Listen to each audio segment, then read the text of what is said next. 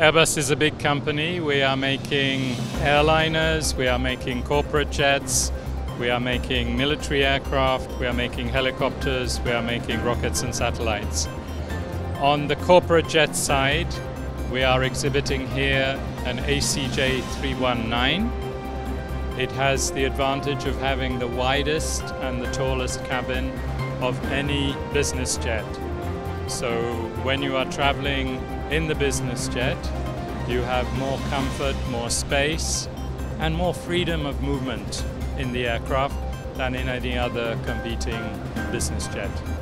So on the airline side, Airbus has almost 1,000 aircraft flying with the airlines. But on the corporate jet side, we have about 200 Airbus corporate jets flying worldwide. And of those 200 aircraft, about 30% are in the Middle East. So the Middle East is a very important market for Airbus, both on the corporate jet side and on the airliner side, and of course in military and space and helicopters as well. So on the corporate jet side, the aircraft have a very good investment value, so they will last a long time. But of course people also like to have the latest model that is available, and today we have what we call NEO, new engine option. It means we put new and more fuel efficient engines on the aircraft and turned up wingtips, we call them sharklets. And these two together are providing a 15% improvement in fuel. And this means also an improvement in range, in how far the aircraft can fly. So we have many customers who are interested to upgrade from today's models into the newer ones. So the A380 is a very successful aircraft.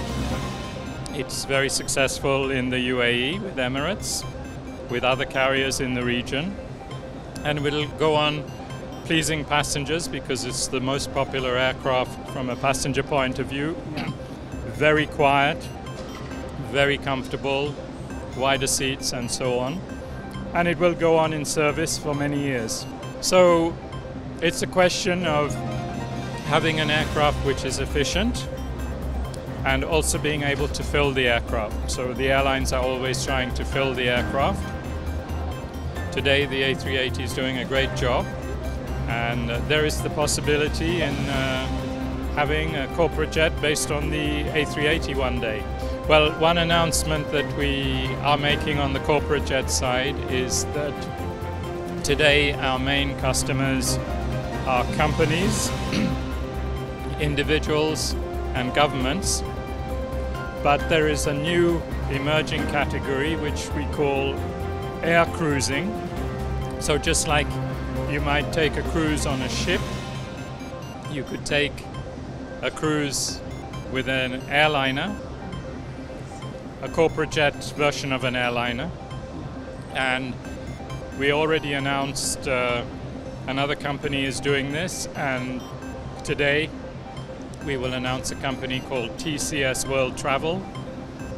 We'll be taking an A321 LR for long range to fly between World Heritage sites.